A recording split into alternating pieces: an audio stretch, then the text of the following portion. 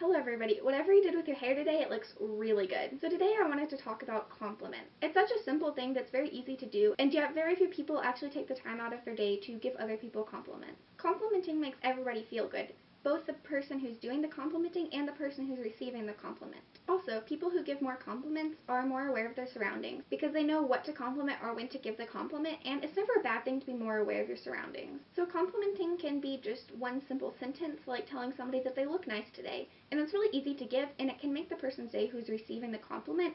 So I don't understand why people would think that somebody looks nice and not tell them that. Besides boosting somebody's self-confidence, giving a compliment also lets them know that they matter to somebody. This is because to compliment somebody, first you have to take the time to notice something that is compliment-worthy. Just pointing out something that's compliment-worthy and telling them that you like it or appreciate it or something can make somebody's day. And everybody has bad days and good days, so you never know when you're complimenting somebody if it'll be a bad day, and you could make their day better. And what's bad about that? Obviously, people must think that there's something bad about that because people very rarely compliment other people. And I don't understand why people would see something that's compliment-worthy and not compliment them.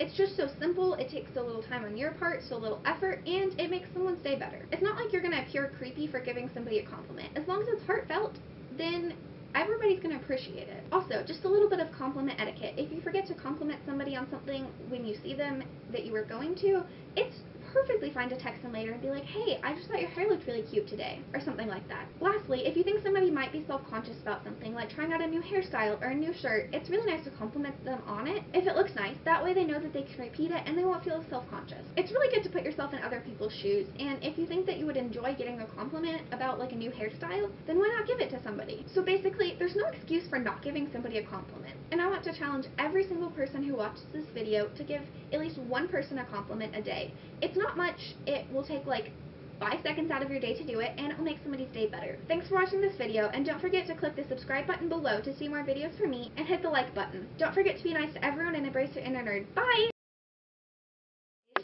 Great! That's kind of my own fault. Yes, it is.